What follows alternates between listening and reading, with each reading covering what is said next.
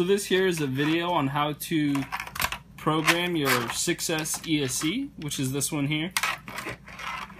So what you need to program your ESC is the LCD programmer, which is right here. And you need a power source, preferably your LiPo batteries, which you plug in. And you can also plug the motor wires into a brushless motor, which is right here. So to actually use the LCD programmer, you need to look at the ports in the back. These two you could put either a UBEC or your BEC and a ESC signal wire, and it doesn't really matter which port you plug it into, it just has to be plugged into one of them. And this here is to plug a USB plug to plug it into your computer and program using the software. It's also used to flash new firmware to your ESC if you need to. So the simple way of doing it is to grab your ESC, make sure it goes to a power source, and take your ESC wire here. You're going to place it to the back side, so the black wire or ground wire is facing the left side. So we're going to put it in like this. So we go ahead and put it in here, and once you turn on your system and turn on your power to your ESC, it should pop up. And you can go ahead and adjust your settings here. So the first option we have is motor timing. You could hit value to change the value. You could actually set it to very high. And you can see that there is a response with the motor once you do create a setting. So the second option is acceleration. We can go very high.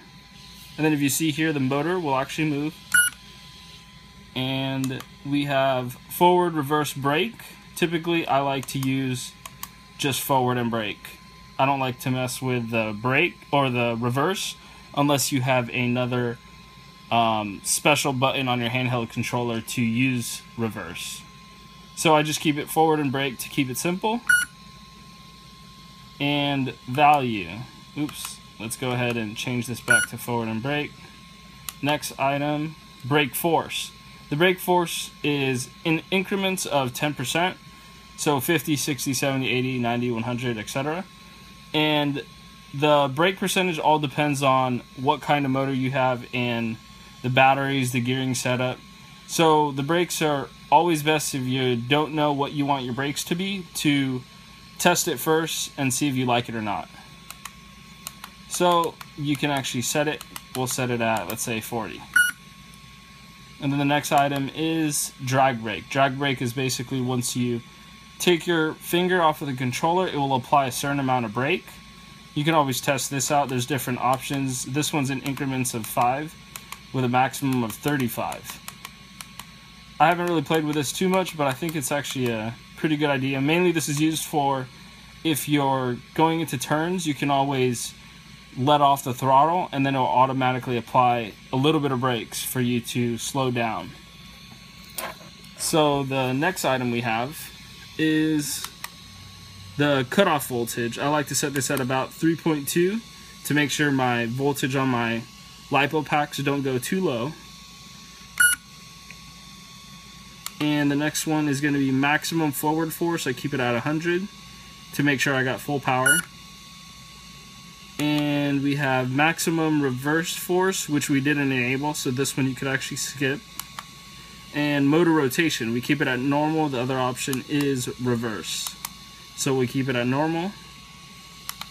And neutral range is the range at which your throttle will respond. So if you want it to respond immediately, you want to change it to the lowest, which is 3%. And then if you go higher, this means your throttle doesn't activate until it's about 9% of its full throttle range. So we'll keep it at 3. And I think there was one more. Motor rotation, neutral range. Battery type we keep as LiPo. And that is it. So that's pretty much how you program your 6S ESC. This is also the same way that you program a 12S ESC. which we have on our site, except for the fact that a 12S ESC doesn't have a built-in BEC, which is power to your receiver. So for this, you would need to plug in your UBEC wire into here. So your UBEC wire could be something similar to this blue thing here, and then you would just take this and plug it in. So also what you want to remember is when you plug anything in, you always want the power to be completely off. This way, no power is generated when you actually touch the connectors. So have it plugged in fully, then turn on power, and then it will power on normally. If you have the power on and then you plug it in, it will spark a bit, but that's kind of normal. So to prevent that and prevent the tips of the connectors from messing up, you want to plug it in beforehand and then press power. But that's pretty much it. That's how you program your 6S ESC for an electric skateboard, as well as the 12S ESC, which we have on our website. Thanks.